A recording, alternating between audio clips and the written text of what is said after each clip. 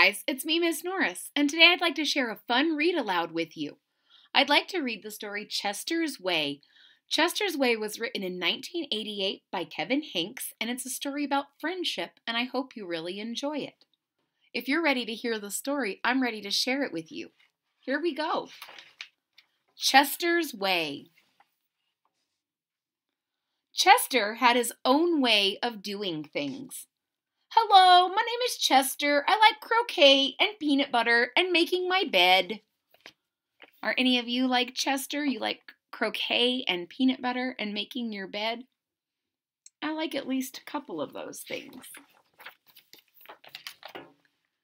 He always cut his sandwiches diagonally. He always got out of bed on the same side. And he never left the house without double knotting his shoes. Chester always had the same thing for breakfast, toast with jam and peanut butter, and he always carried a miniature first aid kit in his back pocket, just in case. You definitely have a mind of your own, said Chester's mother. That's one way to put it, said Chester's dad. So he has his own way of doing things, and he does the same things every day. Chester's best friend, Wilson, was exactly the same way. That's why they were best friends. Chester wouldn't play baseball unless Wilson played, and they never swung at the first pitch. Wilson wouldn't ride his bike unless Chester wanted to, and they always used hand signals. If Chester was hungry, Wilson was too, but they rarely ate between meals. Some days I can't tell those two apart, said Wilson's mother. Me either, said Wilson's father. Chester and Wilson, Wilson and Chester. That's the way it was. So they were pretty good buddies. They would only play if the other one could play, and they took turns thinking about what each other wanted to do. They loved to go on picnics. Once, when Wilson accidentally swallowed a watermelon seed and cried because he was afraid a watermelon plant would grow inside him, Chester swallowed one too. Don't worry, said Chester. Now if you grow a watermelon plant, I'll grow one too. Chester duplicated his Christmas list every year and gave a copy to Wilson because they always wanted the same things anyway. For Halloween, they always dressed as things that went together. Salt and pepper, 2 mittens on a string, eggs and ham. They really are 2 peas in a pod, said Chester's mother. Looks like it, said Chester's father. It's because they're dressed up like 2 peas. Can you see them? So they're very good friends. In spring, Chester and Wilson shared the same umbrella. In winter, they never threw snowballs at each other. In the fall, they raked leaves together. And in the summer, they reminded each other to wear sunscreen so they wouldn't burn. Wow, every season of the year they are nice to each other. That's what good friends do. They're nice to you no matter what season it is. Chester and Wilson, Wilson and Chester. That's the way it was.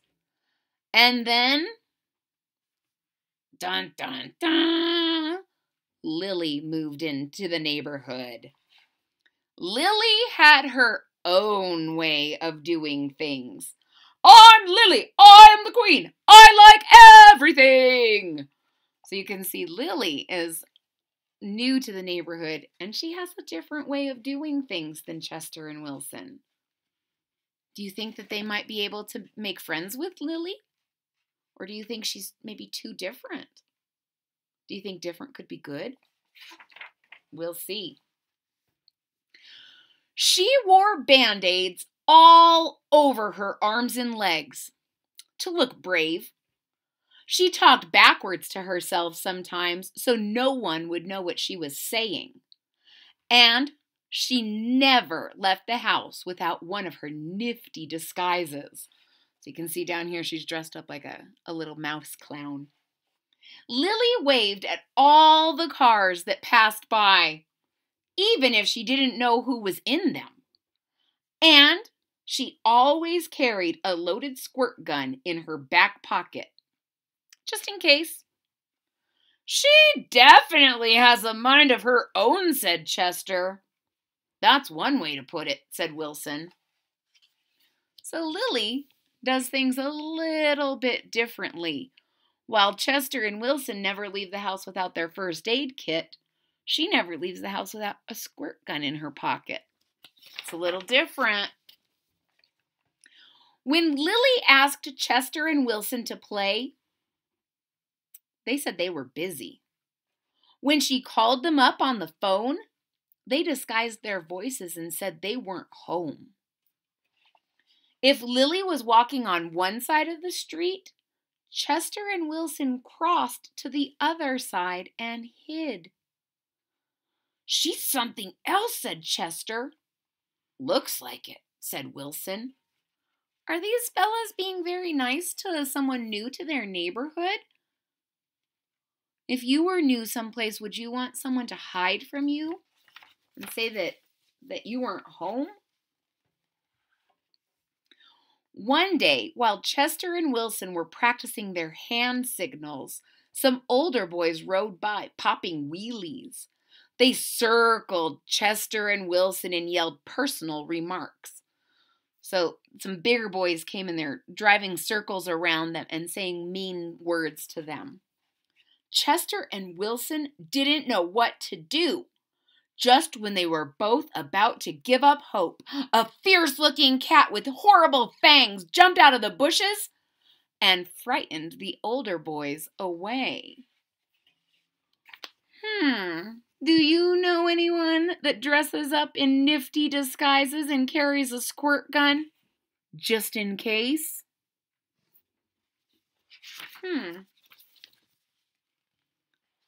Are you who I think you are?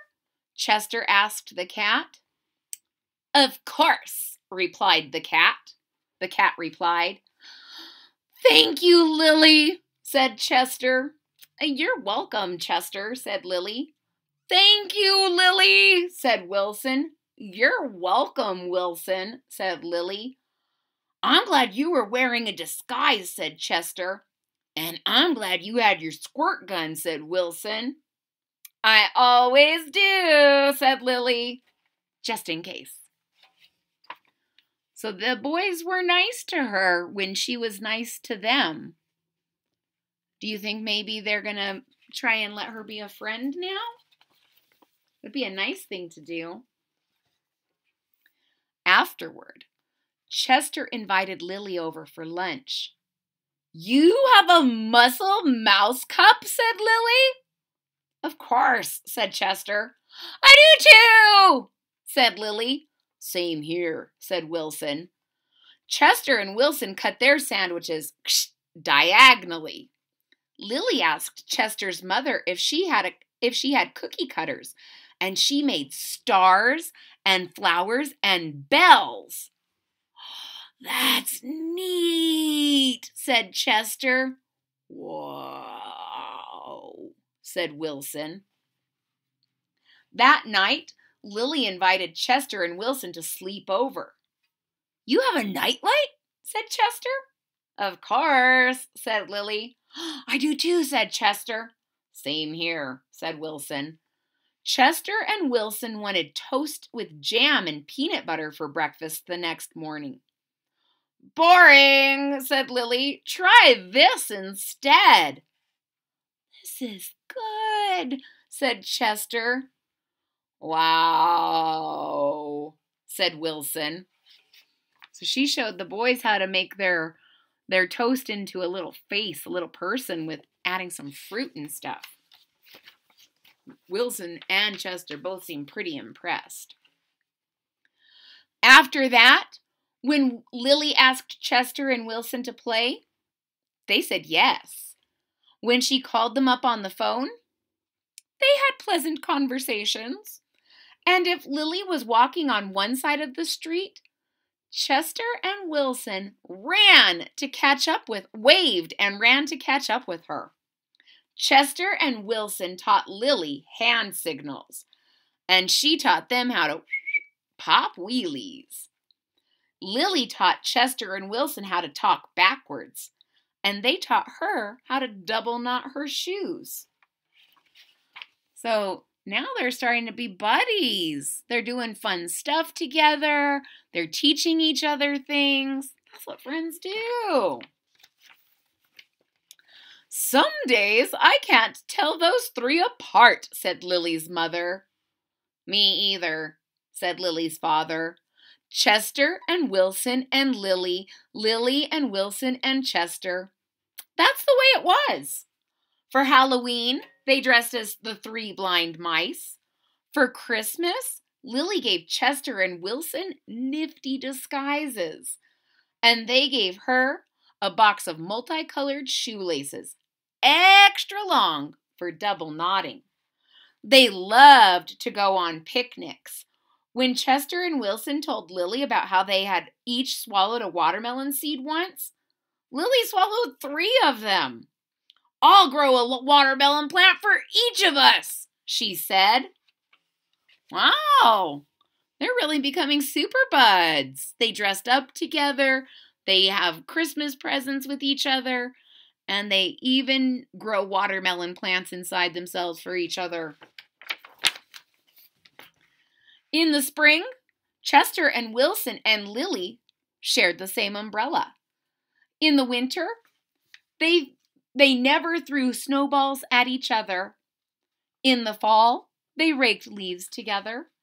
And in the summer, they reminded each other to wear sunscreen so they wouldn't burn. Chester and Wilson and Lily, Lily and Wilson and Chester. That's the way it was. And then, dun, dun, dun, Victor moved into the neighborhood. Ooh. Do you think that they're gonna, because they found out that Lily was so much fun, do you think they'll all give Victor a chance? He looks a little fun to me. The end. Ladies and gentlemen, I hope you really enjoyed the story Chester's Way. If you did, please hit that thumbs up button at the bottom of the page. If you are already a subscriber, thank you so much for your support. It really means a lot to me. If you're not a subscriber yet, please click the subscribe button down here at the bottom of the page. And don't forget to click the bell so that you're notified when there's new content. I hope to see you all again real soon. Bye-bye.